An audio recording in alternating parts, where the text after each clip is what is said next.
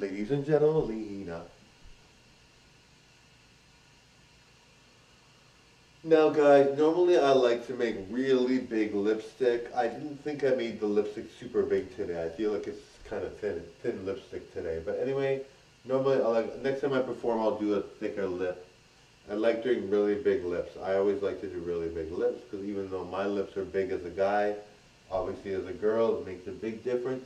If you have really thick lips than if you have thin lips. Not to say that beauty is in the eye of the beholder and everybody's beautiful. So if you have thin lips, there's nothing wrong with that. But I really like to do the big lips, darling. I really feel that adds to the show. Anyway, totally job. I know. Subscribe. Click that subscribe, darling. Bye.